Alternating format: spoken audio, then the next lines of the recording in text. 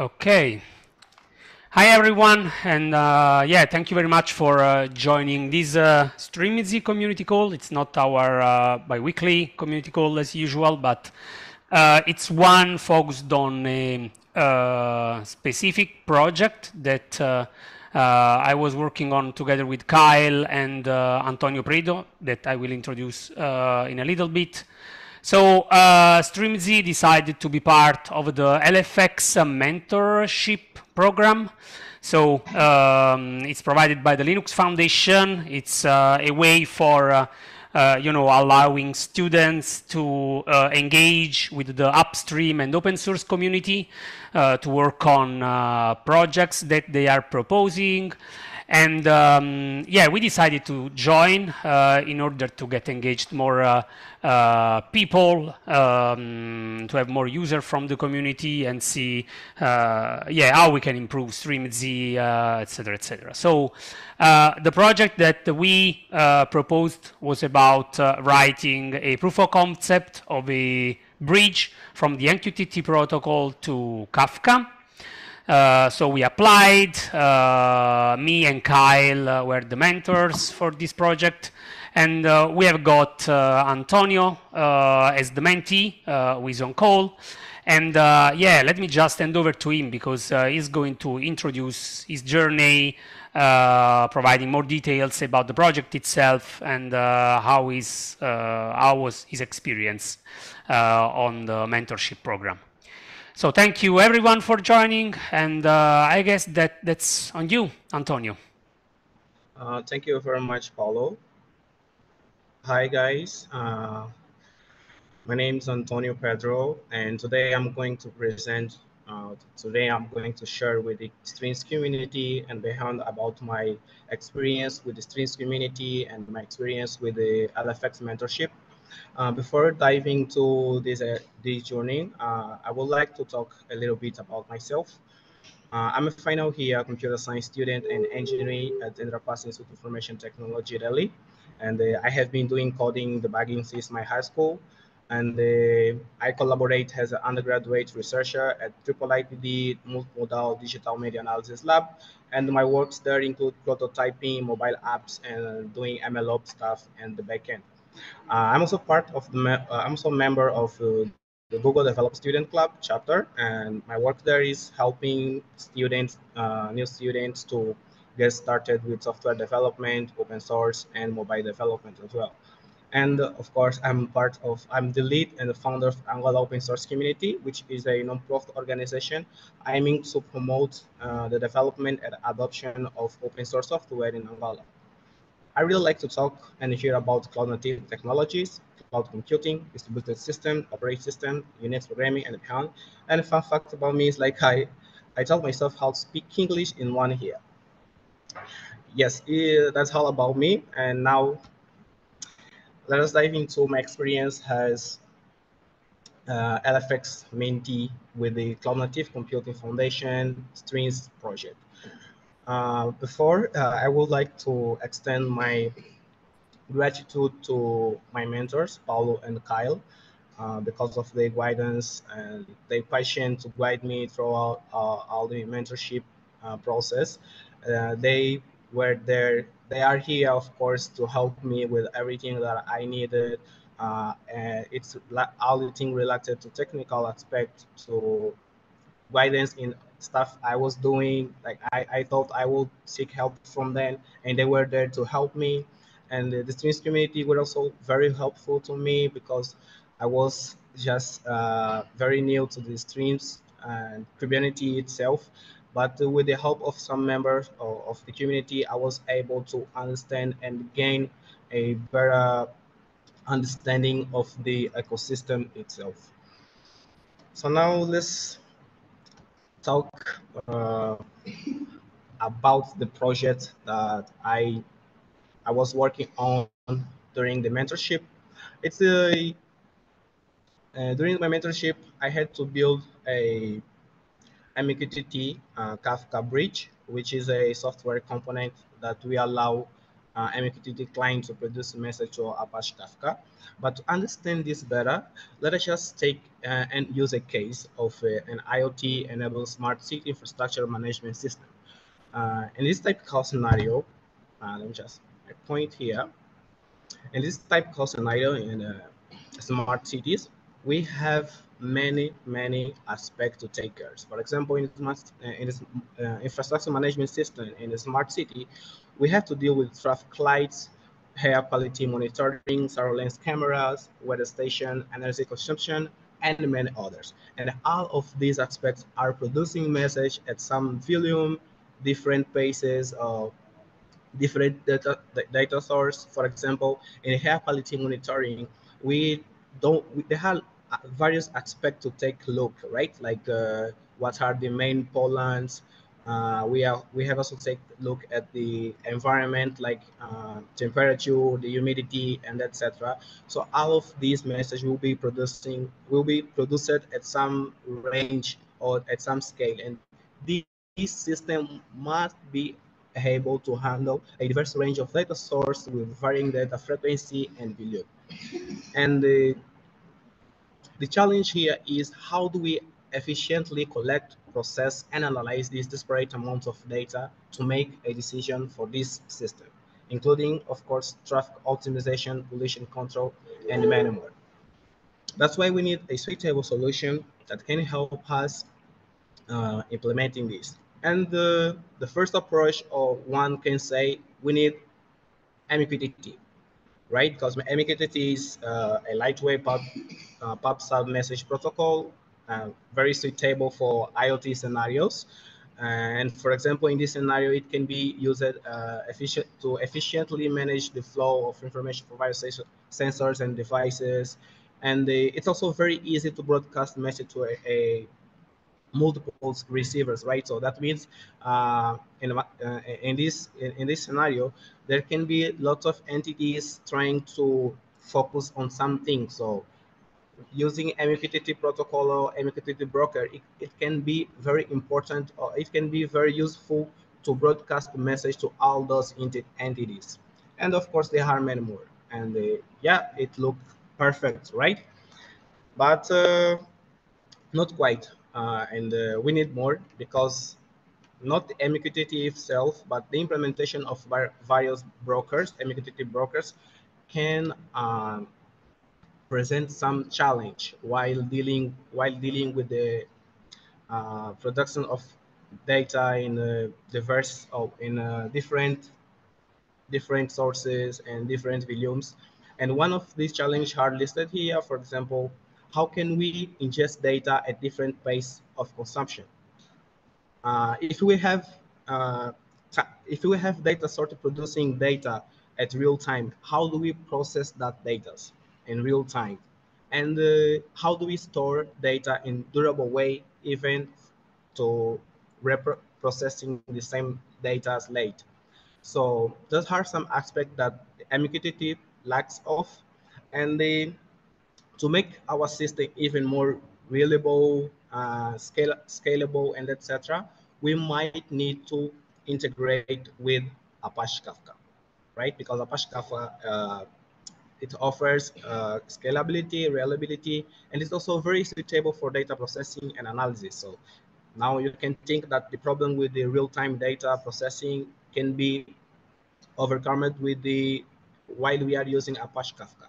And we can do that by easily integrating with the various streaming framework. And of course, Apache Kafka offers another solution. But still, it's not enough, because Apache Kafka itself is not well suited for communication with IoT devices and sensors, right? And I can say that it doesn't have native support for IoT. Let's say Apache Kafka was made mainly for running in data centers and the computers and etc. And the IoT devices are supposed to run in a harsh environment.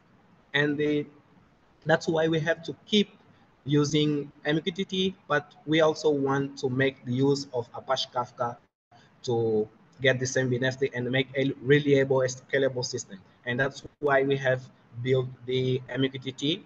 Apache Kafka bridge.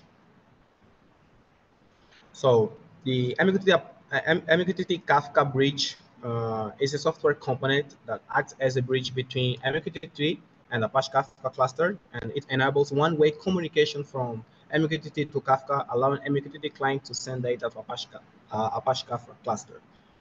And uh, at this phase, the subscription from MQTT device is out of scope because here we are focused on producing message to the Apache cluster instead of sending commands and receiving data to from Kafka to IoT devices. And this is how our system look like.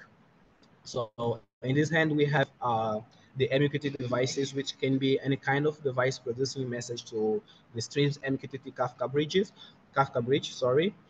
And internally, we have a server that is composed with a mapper and a producer, a Kafka producer to produce messages to an Apache Kafka. And of course, this will be even more clear after more slides that are ahead. So this is the architecture of our bridge.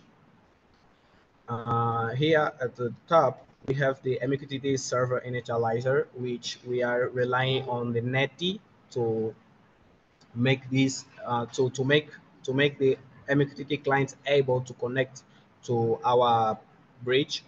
And this MQTT server initializer will be responsible for uh, handling with to it will be responsible to create an abstraction with the how we are going to define how we are going to convert MQTT specific information to some other information. Like here we use encoders, MQTT encoders, other aspects of it. And we have MQTT server handle. And this is the one of the core parts of our system because this is the part that will be running while our bridge is also running, right? And here is where our Kafka bridge producer and MQTT Kafka mapper comes into the picture. So the Kafka bridge producer will be responsible. Oh, let's talk about MQTT Kafka mapper first. So to be more clear, so the MQTT Kafka mapper will be responsible to receive message from MQTT client, make some transformations,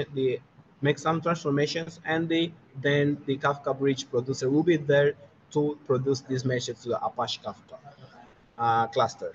And at the bottom, we have the bridge configuration, which includes configuration related to MQTT server, Kafka related configuration, and also here we have what we call the top mapping rules or TOMAR. So now let us just talk specifically about each component that you saw in the previous slide. And let's talk first about the MQTT Kafka mapper and see how it works. So as I said before, it's responsible for map incoming MQTT topic to Kafka topic and the key, of course. And in this diagram, we can clearly see how it works. So we have an MQTT public message that is coming from a MQTT device. And inside the MQTT Kafka, we have a function that will be receiving a string has the MQTT topic, and this the MQTT mapper uh, will try to match this incoming topic and by looking at our topic mapping rules. I will explain what topic mapping rule is in the next slide, so it can be more easy to understand. Yes, so this function will try to find a rule that matches the incoming MQTT topic.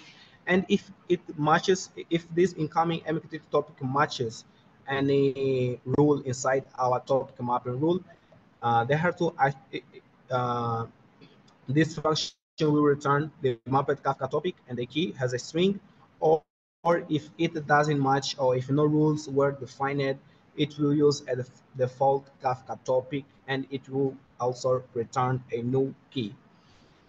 So to be more clear, let us just try to understand what is this topic mapping rule is. So the topic mapping rules is a set of pattern that the use provides to define how the MQTT bridge should map. Oh, sorry. Please just.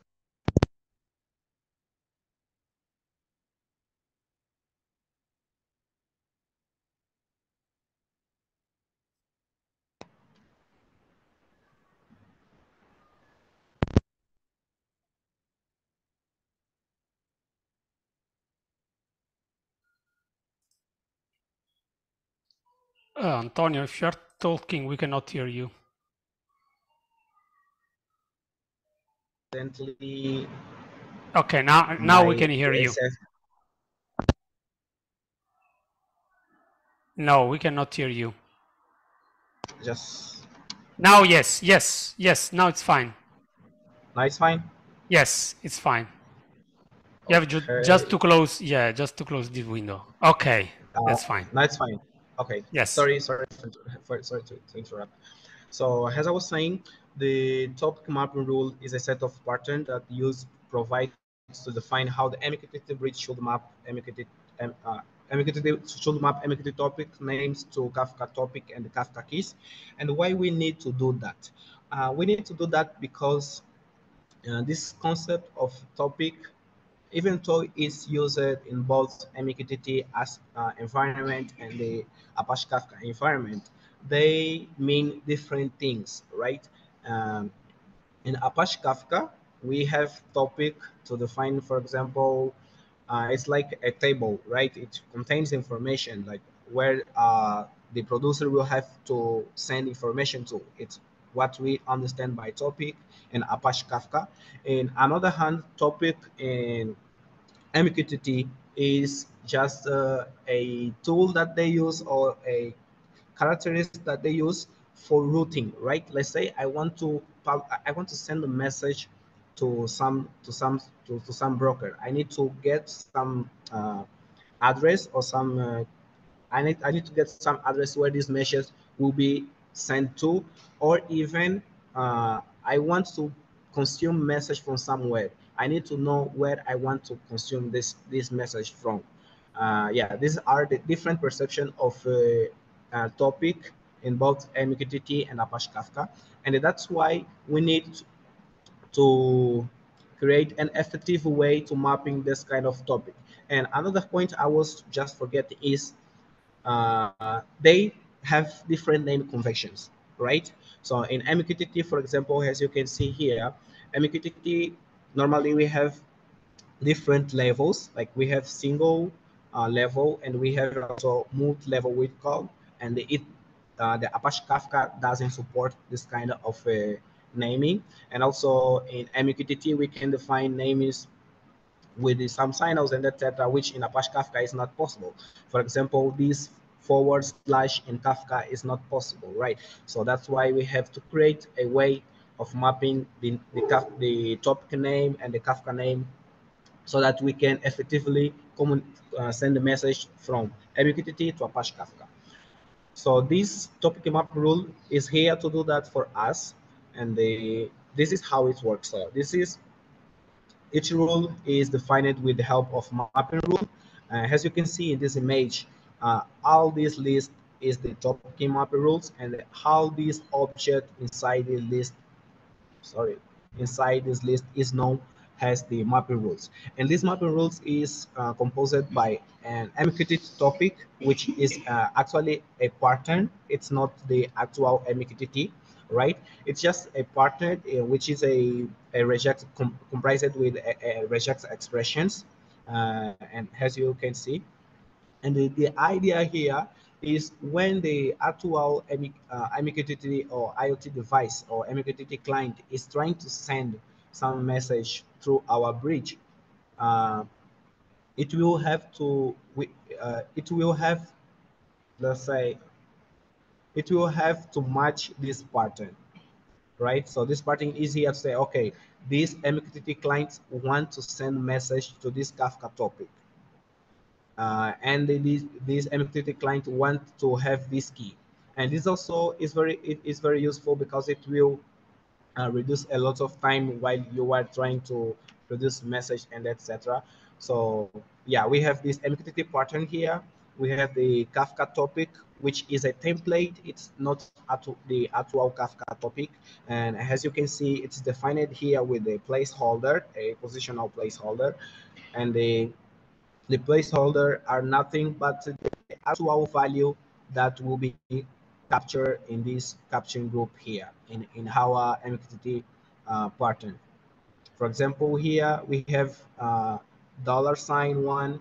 This corresponding to the first capturing group in the MQTT pattern, and the second positional placeholder correspond to the last uh, capturing group in our MQTT pattern.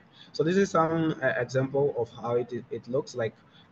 We also have some conventions because we had to look for a way to implement this wildcard support of MQTT. So for that, what we have done is like this, for example, this capturing group is correspondent to the plus, the single level wildcard in MQTT, and this dot star corresponding to the multi-level wildcard in MQTT.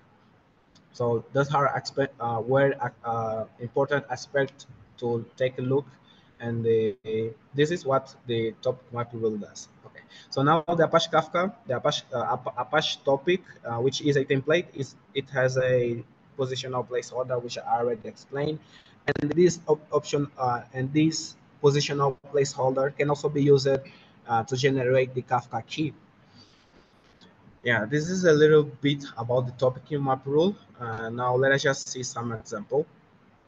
So let's say we have a tomar like this one, just in the has in the previous example, and we have an incoming MQTT message with the following MQTT topic. We have building slash h2 room 108 slash temperature.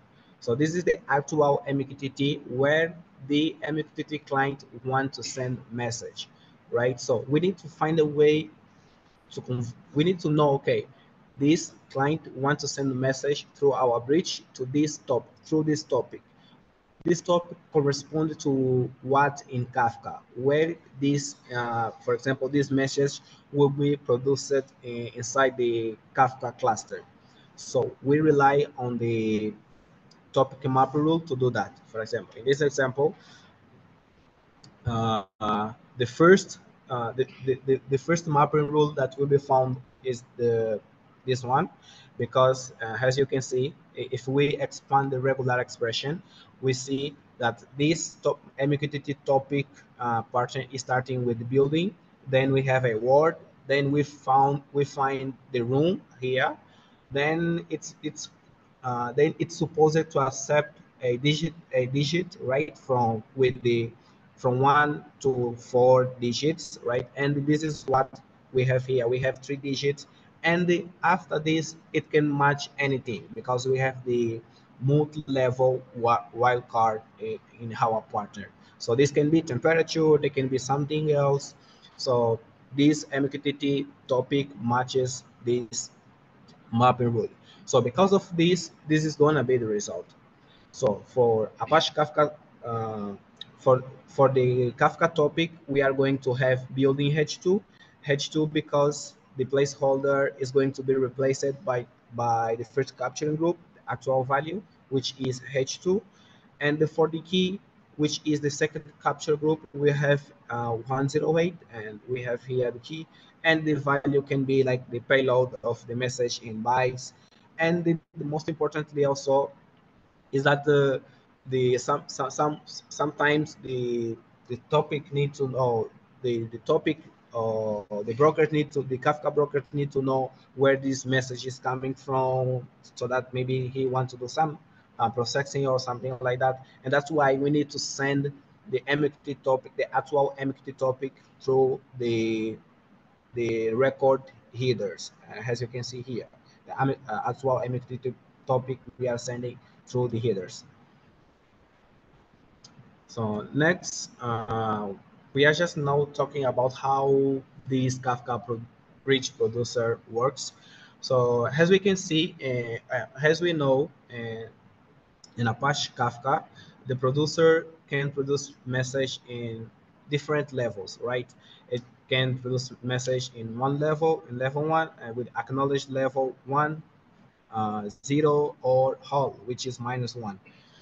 And for that, has this producer need to be created beforehand? Like we have to tell, okay, we are creating this producer, and this producer is supposed to produce message with this acknowledged level, and this is some characteristics that we cannot change late. So how we can, how our bridge will handle that?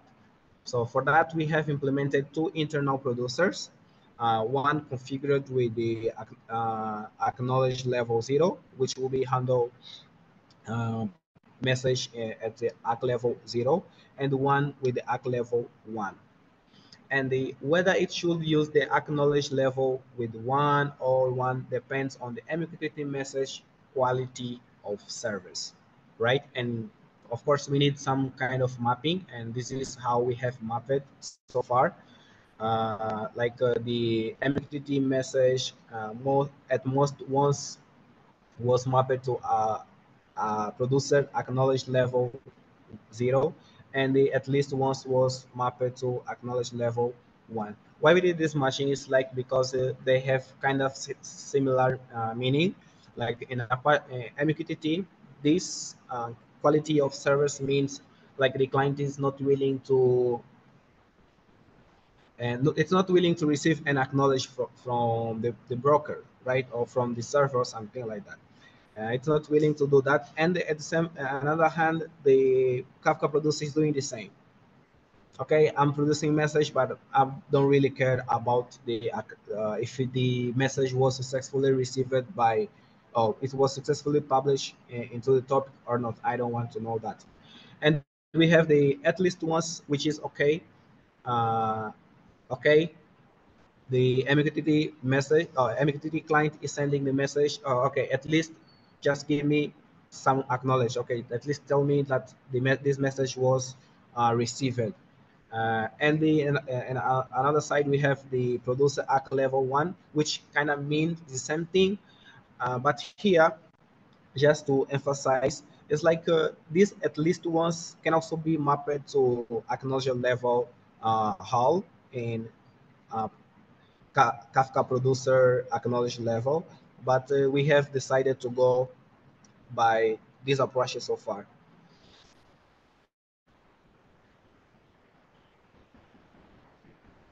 Oh, now it's the exciting part, which is the demo. So, like talking is cheap. Let's show how it works in reality, right? So I will just explain how we have explained the structure of how a bridge in real world. So we have in this demo, I'm going to show a bridge that will be running in Kubernetes, and with the help of the Kafka operator, Streams Kafka operator, I'm running an Apache Kafka cluster on my laptop on Kubernetes with the help of the operators. And now we need to deploy the bridge to Kubernetes also. This is the configuration. Okay, so here we have the bridge related settings, or the bridge related configuration. We have the bridge ID, which name is, the value is my bridge. We have the MQTT server related configuration, like it is like we have the host. It can be something, okay, the system will decide. We have the port. By default, it is 1883.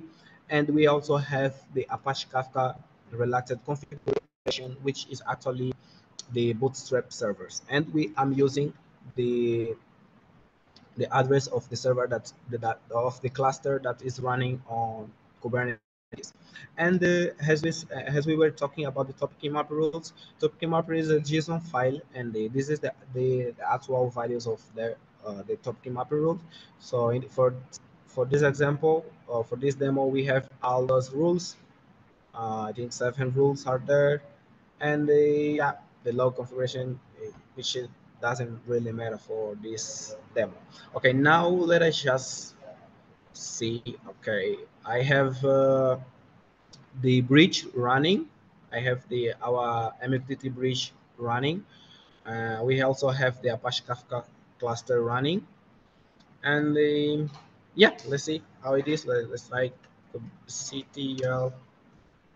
Oh, before showing it, let me just start my MQTT client. Okay,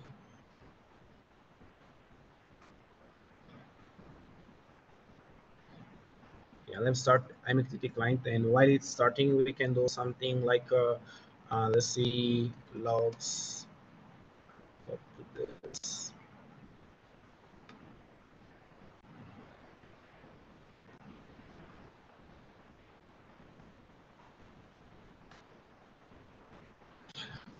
Okay, so that's the fine. We are going to follow, and let's see namespace with Kafka.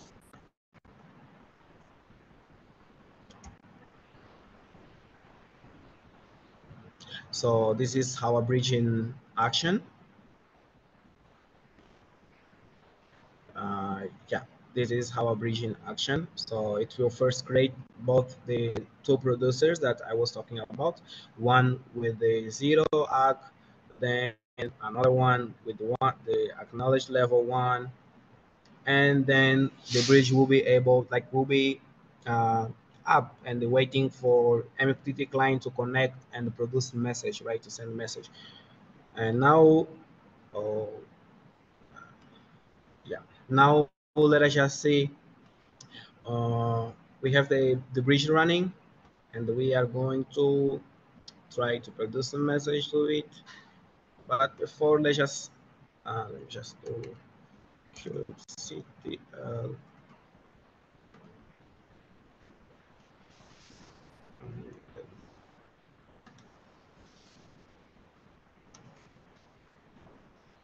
And 113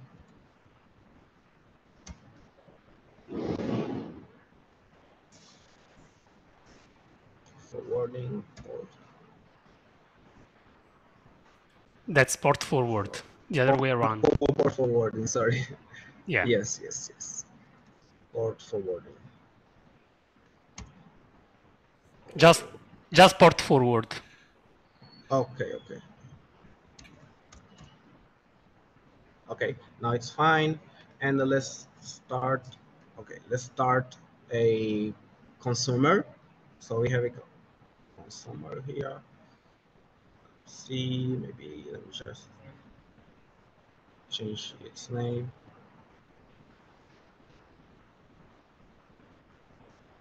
to one. Okay, now let us just first consume message from topic message default. Let's see if it runs. It's running. Okay, it's running now. Okay, we have also our MQTT client here. It's taking why.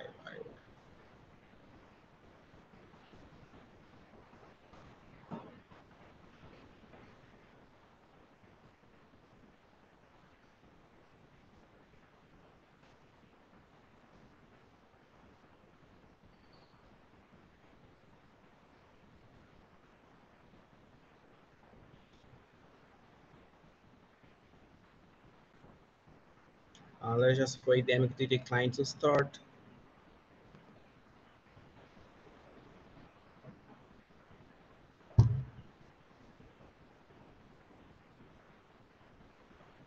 I don't know why it's taking so long.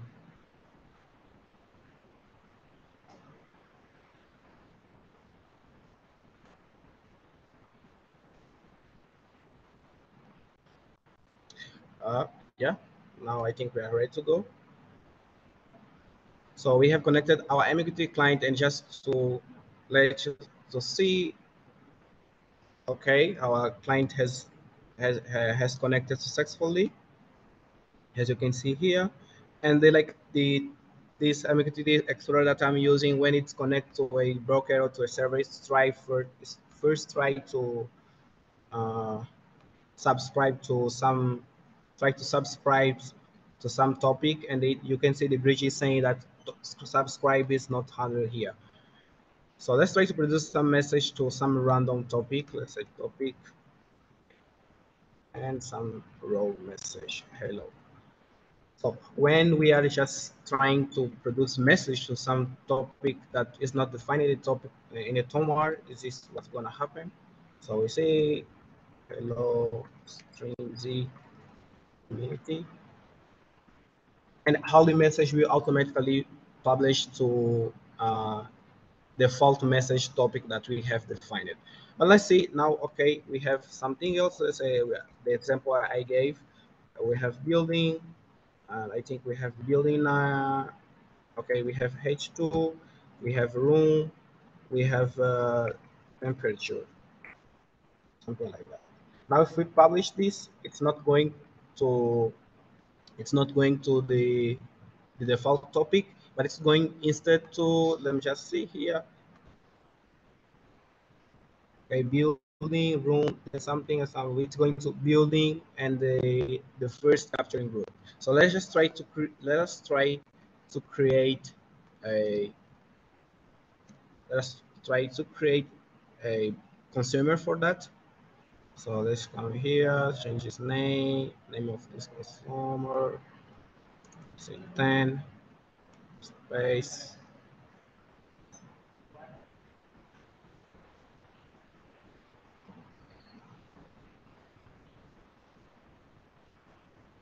And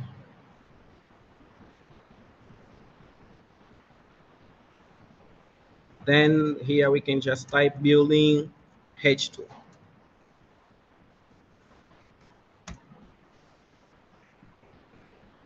Say QCTL. Antonio, you Yes. need a dash before the TI. Okay, In okay, the sorry. yeah. Here. Yeah, adjacent to the TI, yeah. This is fine now? I think that should be good. Yes, thank you, thank you. That's why I say my mentors are my sensei. My sensei, thank you. So Just one more now, thing. I think that you're publishing missing the room in the topic. Now, if you go back to the MQTT client, mm-hmm. No, we have room. We have room here. yeah, but you don't have the number of the room. You have building, Okay, sure, sure. H2, and room, so it's not going to match the pattern, right? This Yes, way. yes, yes, right, right. So Okay. now, if we publish, we can see we have hello strings community and another message. Yes, and I think that's how for our demo. Just show how it works, and we can also try to see more consumers. We can also try to produce I guess your voice is breaking. message from others MQTT client or other topic and etc. And if publish a message receive MQTT topic mapped to my voice. You are breaking Hello. up a little bit, Antonio. Yeah, I think that you are having network issues, maybe. You are breaking up with your voice. What about now? Is that fine? Yeah, let's Let's try, see. yes. Okay. Yeah, yeah.